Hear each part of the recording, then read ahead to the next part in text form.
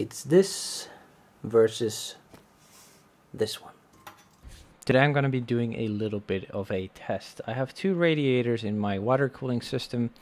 I have two 3090s and a CPU 2700X running on that same water cooling, and I'm hoping to improve my temperatures by just swapping out the other radiator. My other radiator is 60mm 360 long, and then the other one is 28mm 360 long, so I'm hoping to improve the temperatures with just upgrading that one radiator to thicker model of it. It's a simple test. Hopefully this will help you out understanding whether there's a big impact between the 28mm and the 60mm. Of course, every single system is different, so there might be some variation, and you can't take these numbers for exact, and it's not really a, you know, perfect environment, to be honest. I'm swapping 1 out of 2. You might get better results if you swap from a system that only has one radiator, so just keep that in mind.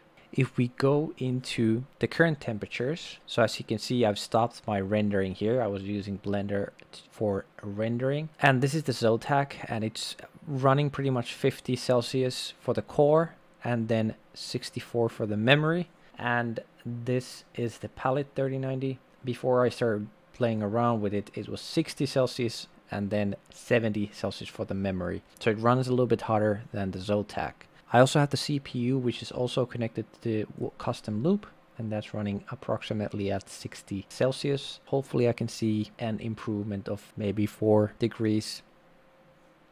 I'm hoping for 4 on all of these, but let's see how that goes. Alright, so next step for me is to do the actual component swap. See you on the other side. I have a little bit of a hacky situation. Open, there's liquid still inside, so let's hope nothing breaks.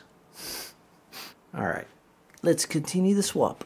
Alright, so the results are in. The Palit core, the improvement is 4.4 Celsius. For the memory, it's 6 Celsius. For the Zotac, the core was improved by 3.4 Celsius, and for the memory, it was 6 Celsius improvement. The CPU was improved by 3 Celsius. So, you know, I was aiming for 4 Celsius, and I think I got what I wanted.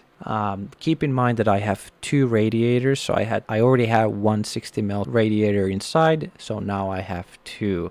So if you only are buying one radiator, or you only have one radiator that you're upgrading, you should see a bigger improvement in these numbers. Do I think it's worth the upgrade? 70 euros worth of difference between these two 28mm and 60mm, so I definitely think it's worth it because I've already invested so much money into the cards. So hopefully this will give me a longer lifespan for the cards, and that way I'll be getting my money back basically.